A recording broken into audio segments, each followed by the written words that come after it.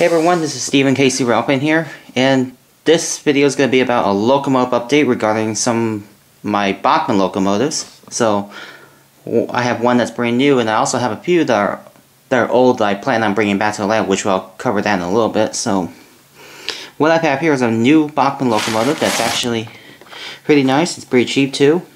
So what I have here is a Suline GP40, so it's number 4603.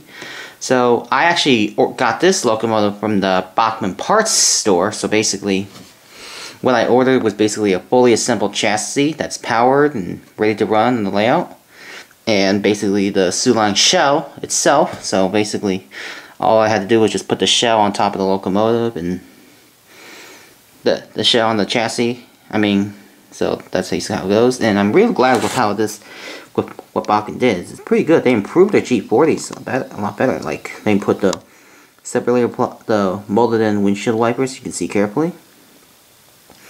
The handrails are nicely done. Easy mate coupler. It came with an easy mate coupler with the shell, and the chassis came with both the trucks and the fuel tank. So basically they're all black. And the paint scheme on this is actually really nicely done. Look at all the detail. There's the horn, everything. I'll show you the back side. Looks nicely done too. And so I'm actually glad with how this turned out. So I got this for a DC ready locomotive because it's so pretty cheap. So yeah. So now I'm going to run this locomotive for you guys to see how it runs. It actually runs pretty good.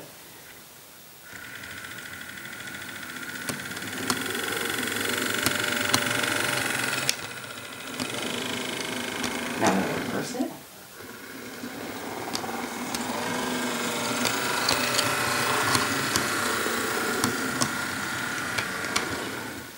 Wait, one more time. The headlight is actually really nice too, because it looks like pretty much bulb lighting, but it doesn't matter. I'm not sure if that's bulb or LED, but it doesn't matter. It runs really nice and runs pretty quiet too. So, yeah, so there you have it. That's basically the Suline G40 I have. So I'll be running this more on the CP trains, like on locals or on some of the mixed freights. And since I know that there's a couple of Suline Jeeps that are still around, but not the G40s, they're just mostly like the G38s. But I just got this one because I thought it'd be really nice to have this on my layout. So, anyways, that's going to wrap it up for the new locomotive I have. So now let's move on to the older ones. Alright, so what I have here inside this box, so basically what I have here are just 3 old Bachmann locomotives. These are some Bachmann locomotives I've had since like middle school and such. Like, I've been getting these from like my aunts and uncles and stuff, so they just got me a couple Bachmann locomotives. They're all old. They're all Jeep locomotives, so I'll show you all of them. So one I have right here is a CSX GP40 in the YN3B scheme. So that's something I ordered off Amazon somewhere. I got this off from high school, and I put it in storage for a while because I haven't been running it very much, just because the fact that I don't really see CSX Jeeps around Kansas City, so I put it in storage. So that's one I have. Another one I have, this is another locomotive I put in storage, is a CN GP30-2, which is pretty cool. So it's another Bachmann. And the other one is this one. The packaging is a little bit torn, so this is a CSX YN2 GP30-2. So it's right there. So you may be wondering, why am I planning to bring these back? Well, I decided I'm going to be purchasing some new shells off the Bachmann parts store. So I'm going to be purchasing I have plans to like get some GP30-2 shells for both of these, and a GP40 shell to replace them. And then these shells will probably remain in storage for some time. I'm not sure if I'm going to sell them or anything.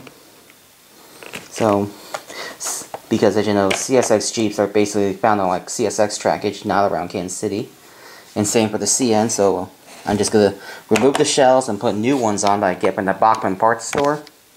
So, anyways, because once I get new shells for them, they'll be back on the layout and running again, because I haven't been able to run these for a while. I think they run pretty nice. I'm not sure because it's been a while, so yeah. So I'm looking forward to getting some new shells for these sometime in the future, so I can run all three of these old locomotives back onto the layout. You know, like maybe I'll get some like NS, some BNSF, Santa Fe, or maybe some CP. I haven't decided yet, but I'll be working on that still. So yeah.